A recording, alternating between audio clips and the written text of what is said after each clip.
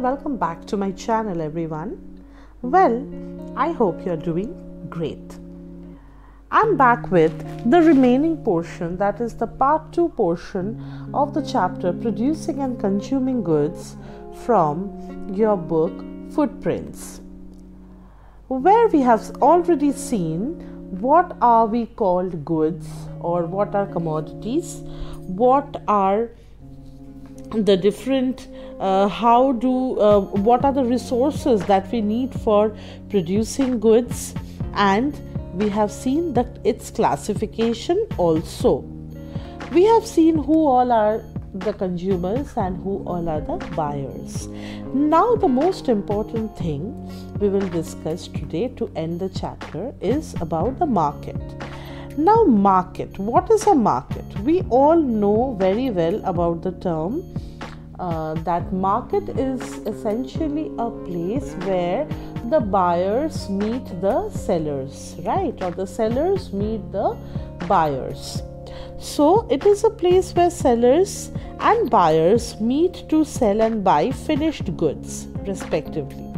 Often, producers act as sellers. A potter can come to the market in the city and sell his pots.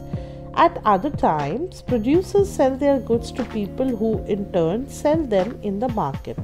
A potter may sell his pots to a trader in the village, and the trader may sell them again the same in the city market. So now, a market is a huge place, or it's a platform, you may say, where all the buyers and the sellers meet and exchange their goods. Okay, we all go to market, we all go to supermarket, super mall, or very basic fish market. We go to buy groceries. So these are actually the places where we have to go and look for our product, and also where we can interact with the sellers. Okay, now the person who is producing, suppose a farmer, he is producing crops, okay, but he is not essentially the seller.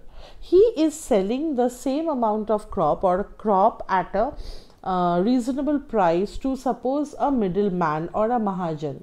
Okay, now that person becomes the seller of those crops at a little higher price to us. So the producer is here the farmer, but the producer here is not as same as the seller. Okay, he is selling his product to someone who is again in turn selling the same product to us. So it may differ. All right, a producer may not be essentially be a seller. There are different persons in between, and in this way the price of a product depends, or the price of a product is determined. All right, so the price at which we are getting the product is the end price of that particular product. All right, so market is very important with respect to the interaction between the buyers and the sellers. We cannot think of our lives without existence of a market. We all need to go to the market for buying our essential things, because clothing, food and shelter are the three basic necessities that we have.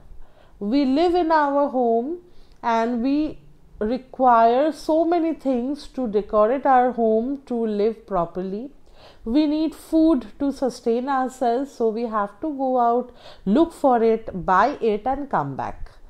We also go to the market for buying our clothes. So our basic necessities are actually fulfilled when we go to the market, where the buyers meet the sellers and they interact with each other, and at a certain price we get our product, and depending on that the profit earned by the producer depend.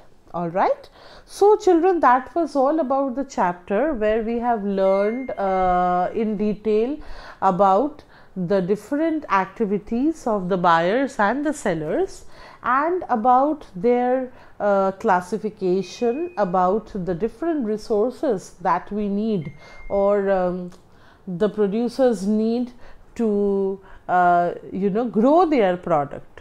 All right, So that was all about the chapter. But I can see many of you have not still subscribed to the channel. Please do it, and be with us for more videos and more exciting sessions. I'll be back with some more interesting video the next day. Please like the video, comment and share, and if you have any doubt, of course, leave your comment in the comment section. All right, I'll be back with something with the next chapter the next day. Till then, take care children. Bye.